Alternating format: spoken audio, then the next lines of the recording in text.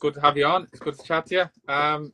We're going to fly into this, Jeff. This podcast is very much kind of 5 minutes, so we try to keep it as quick as possible. Can I start first off with you're in the business now, are you? Just by looking at the background there.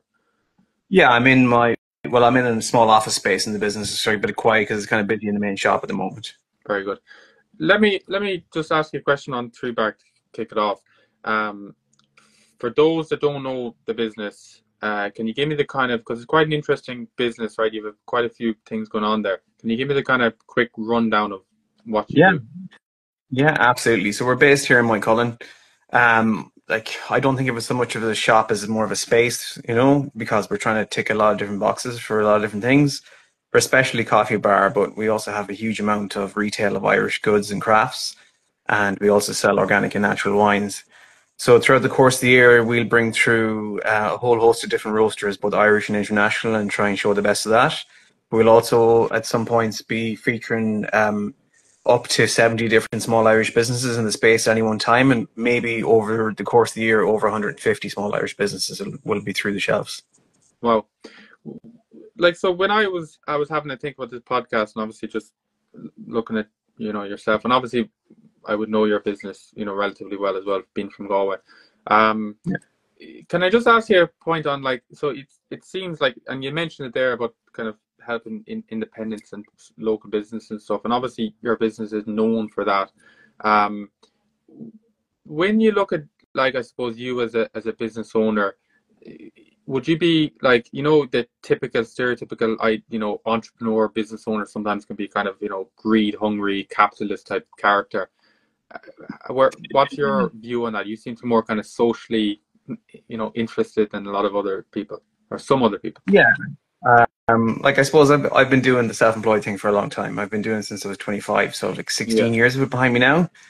And we've had a bigger business in the past, and now that we have a smaller business, it gives us more of a chance to control it and do it in a way that we want to. And the benefit of smaller businesses is with smaller businesses come smaller costs. So you have a bit more leeway. The mistakes can happen, and you're not as much trouble as if it was a big animal of a thing. So it gives you a bit of freedom to do what you want. And I've always felt that a business should contribute to an area. It needs to improve the place where people are. So if you're in business in a village or a town, you're not just a shop or a restaurant. You're something that's part of the community. So you need to make the place better for people to work, to live, to visit. All those things make a successful business in my mind. So if you can help others along the way, it's definitely a positive impact that will bring the business along. And yeah, it might be a little bit harder to make those decisions sometimes and not be motivated by your desire to make money, but I think there comes a point after working for yourself for so long that you just have to feel like you're happy doing what you're doing and making a positive impact as opposed to just counting the money, Talking about 16 years, is there any standout lesson that you've learned that along the way that what you've kind of, I suppose, has it stood to you now? Yeah. I mean, look, especially in the last few years, but always just you have to be so willing to adapt at any moment in time. You can have a plan in mind and you can have a structure that you want for your business or an idea how it's going to run. But once you start to engage with customers and deal with other businesses, all that has to be willing to change at any moment's notice. So you just never know when something's going to happen that could deeply impact your business. So a capacity to be willing to embrace and maybe positively look for change is something that will stand to you, because it's inevitable in business. No matter how solid your plan is, you're not really in control of it. There's too many external forces. Yeah. So the likes of COVID, say, when you were obviously in business when COVID came, how was that? How did you react, I suppose, come February, March, as in 2020, when people are talking about this virus coming? Yeah, I suppose for us, we have family in Asia, so we had been watching the news and we'd seen what was coming down the track. So we were very hyper aware of it even before it became a thing here. We were actually one of the earliest businesses in Galway to close because I had a feeling we knew what was going to happen in that regard.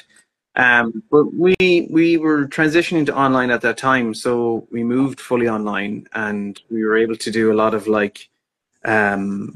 drop off and pick up locally and stuff over the coming months. And we changed the model of the business. We transitioned more into we were lucky we happened to be in that small Irish med space at the time, and we just decided that was something we wanted to support more. So we actively put a shout out for other small Irish businesses to come be stocked in our shelves because people were eager to suddenly support and realize that local is very important, and that helped us to get a bit more exposure, I suppose, helped us to be more front of mind for people.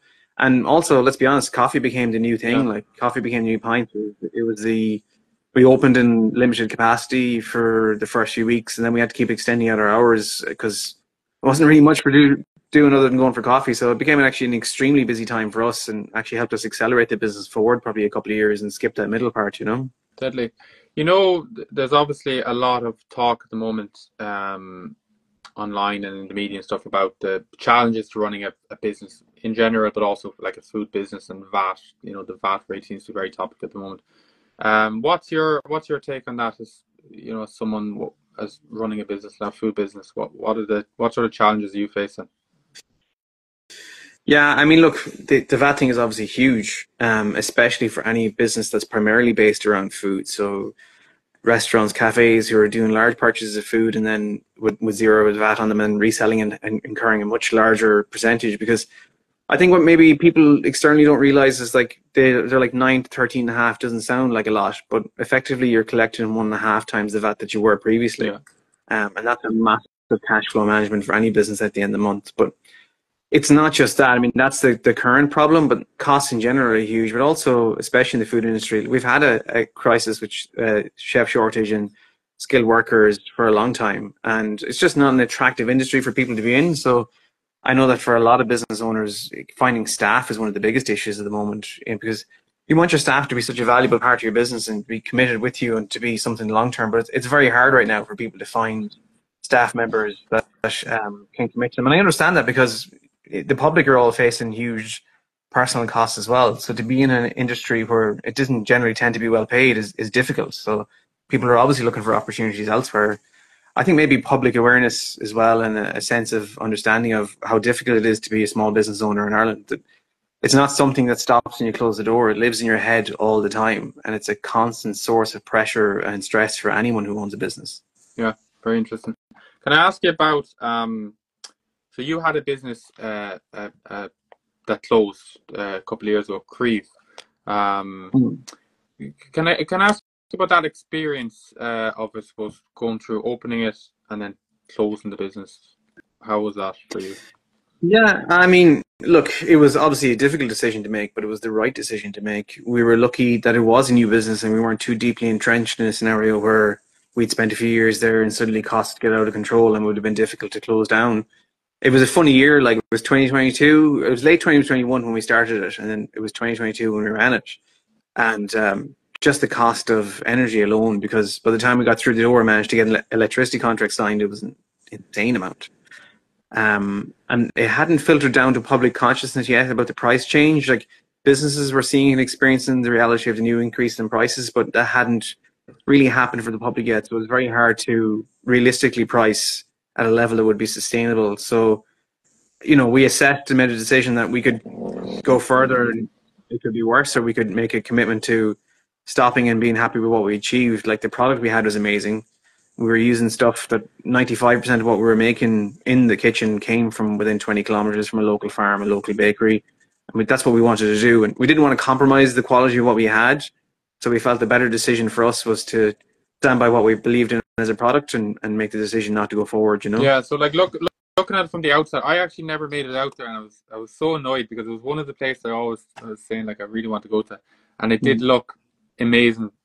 You know, like in terms of all the little maybe checkpoints that you might look at in terms of business, visually the interior design was deadly, the product looked amazing. Um, so was it just a matter then of like just the economic conditions just made it Oh very yeah, it was yeah. sheer costs. I mean, when you get an electric bill in a month that's 4 times what you're paying in rent, it's very easy maths to do, you Wow. know? Is it something So you'll ever bring back, Jeff, or you would like to bring back, or kitchens are a sticky environment, aren't they? Once you've been in them for a while, it's kind of hard to get away from them. And I still have, obviously, and I'm still kind of in some way involved in food. Like, so it's hard to get away from that. I love the idea, but then I have to kind of be realistic with myself. I'm in a different place in life. I have young kids and stuff. It's a hard animal to run if you're not committed to it. Like, part of the reason we got away from the restaurant industry, which we've been in for 9 years, was because of family life. So I like the idea, but maybe not right now. Maybe when things are a bit more realistic to manage, you know. A retirement plan or something when the kids grow up. Yeah, yeah, something like that. Right, Yeah.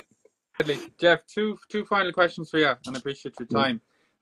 Just on that kind of fantasies of, you know, restaurant and business fantasies. Is there any business that you admire, wish you had started, or like, you know, that you would say, geez, I love that. I wouldn't mind having done that. Yeah, I think the one business I'm always massively impressed by is Imbibe Coffee Roasters in Dublin. I don't know if you're aware of them, but the guys have this model where they just make a fantastic product. They're very low key about it, but they also do so much good work as part of it. They're donating percentages of profits to their staff. They're donating percentages of profits to Women's Aid. They give free coffee to the hospitals in Dublin. They fund the building of footbridges and other stuff back at community level where the growing of the coffee beans happen. And even recently, one of the things that really impressed me the most and was they said, okay, we're at a level of business that we're happy at. Everyone gets paid. Our staff are happy. We're not going to grow the business anymore. We're not going to take on any more accounts because this is sustainable and this is positive for everyone. And just to be willing to say that at a time like this is phenomenal. And I've also dealt with them. We've had them on the shelves for maybe 4 years, and I've always been massively impressed by their product. And it just goes to show that if you make a commitment to something, you can have an amazing product without compromising how you yourself feel about it and your morals. Like, it's amazing, really. I respect the hell out of what they do. Deadly, love that. I'll have to I actually haven't heard of that about them, but I'll have to check them out. Yeah. I'm up in Dublin in a few days. I'll finish up on this one, Jeff. What's your future? Do you have any plans that you can share with us maybe in the next 12, 24 months with the business? Do you know what? It's not dissimilar to what I spoke about there. We're kind of at a level now. We're almost 6 years here where we've kind of been deeply ingrained in the community. Like, we're having events all the time. Like, during the summer, we have a couple of events each month for Pride Festival. At the moment, this week, we're taking part in the Coffee for Palestine fundraiser, which everyone should check out. That's happening this week. There's like 100 shops across the country donating some of their sales of coffee every day to a fundraiser. But for us, it's just to continue to be part of the community and to help to support small Irish businesses. So we don't really necessarily have a desire to grow much more, but to keep it stable and to keep it at a place where we can keep doing what we like and continue to support the small businesses and be stable in that way. And we're very lucky. A lot of our staff have been with us. Some of them are with us for over 4 years. So we have this nice equilibrium that really I'm looking to maintain more than anything else. That's my desire, is to keep it a positive environment for people who work here and for people who come here every day. Hey, Jeff, thanks a million for I appreciate giving me the time. Great chat. No problem at all. Thanks, Evan. Lovely. Appreciate having you on. Thanks Take so care. much, See you again. Soon. Bye-bye. Bye.